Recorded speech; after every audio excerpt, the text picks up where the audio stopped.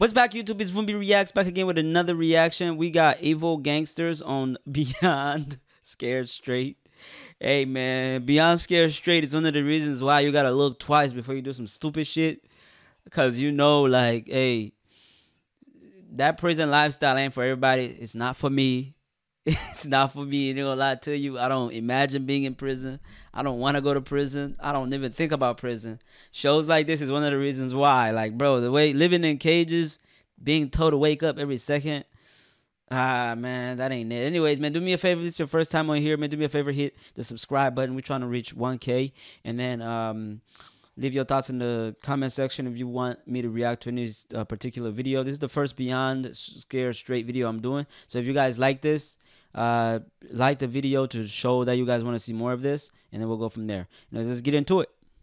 When every kid believes they are the most brutal gangster on the street, or wherever they came from, there is a more devilish gangster in prison. See through as these gangsters bring on the Beyond Scared Straight program.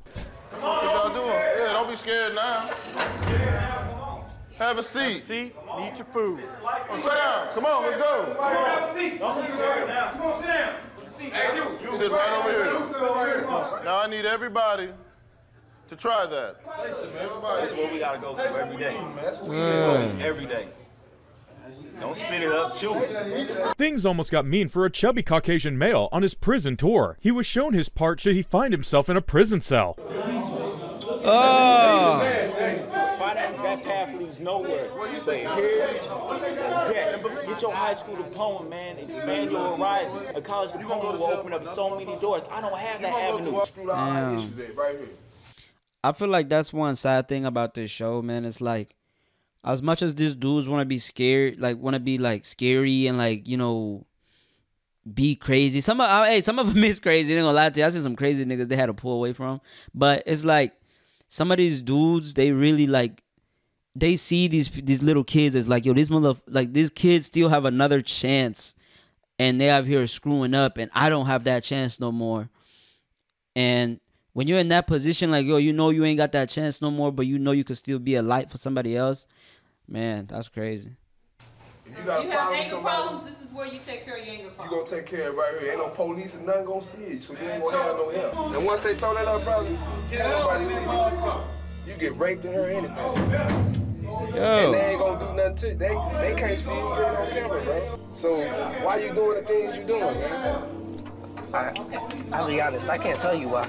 I'll be honest with you, I cannot tell you why. The current stage is for the kids to have a live experience of what the prisoners eat, a cursed meal on its own. But one gangster prisoner could not take their eyes off the fresh meat on David, and made sure he traumatized David's innocent mind. 13 years in penitentiary, grand theft auto, stealing, shoplifting, malicious wounding. I've did over 39 years in penitentiary, maybe going back right now again. Damn. Guess why? You want to know? Being stupid. Ant. GTA. That's what I'll call you, Ant. Also, I'm a Satan's disciple. That means there is no God in my eyes. After I have you busted up, guess what I'm going to do? I'm going to drink some of your blood. Many times, we have encountered the inmate Petty Larceny, whom his gang subordinates simply call Psycho. Despite his seemingly innocent appearance, Psycho has a lengthy rap sheet with over 39 years of prison time under his belt for his psychotic ways of dealing with people who offend him. Hell no, bruh. Hell to the fuck no. Nah, bruh. This is why I watch shows like this, bro. Niggas be like, bro, what the fuck you doing watching that? I'm like, yo, because I don't want to be him that. Hey, what they say, a fool learns from his own mistakes. A smart man learns from other people's mistakes. That's what I'm doing right now. Because they ain't know it.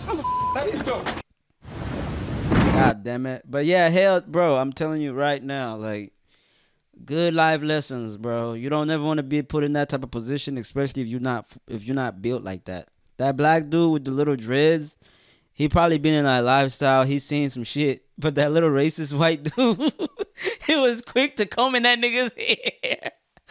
Hell nah, bro. If you're not built for that shit, bro, yo, hey, a hard head makes a soft ass. They say that all the time. That's the problem. We give you everything you need. We give you everything you want. She's a privileged little girl. She feels like everything belongs to her, bro.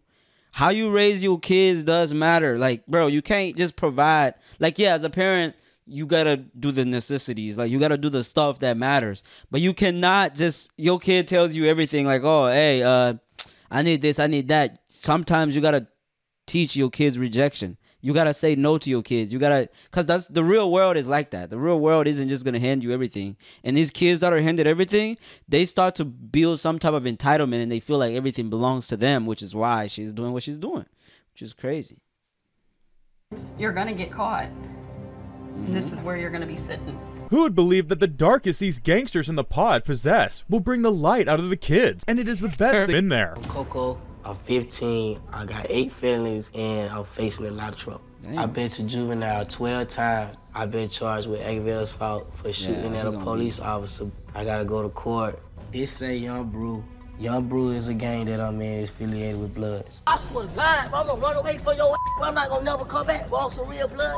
I'm tired of you! On blood, on my life, it's on my soul. On blood. You wanna be hardcore, we go right around the corner, and I'll take all the off my waist, and we'll step in that room where nobody's at, and I want you to be hardcore. Those kids on the street corner don't give two about you. You're replaceable. They'll find another one tomorrow. Because they don't care enough about you, but yeah, that's who you roll with, and that's what you die for. Coco claims to be 15, but has the gangster record of a 40-year-old. Coco is living proof that gangster culture is diabolical, and he has almost gotten himself attacked by a rival crew during his tour of prison. Take your soul, you know that, right? Yeah, I know we can. Why would you want to take my soul?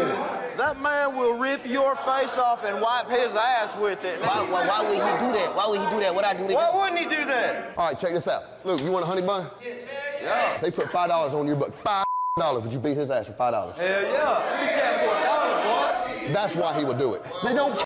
Damn, so it's just like, at the end of the day, we humans is animals, bro.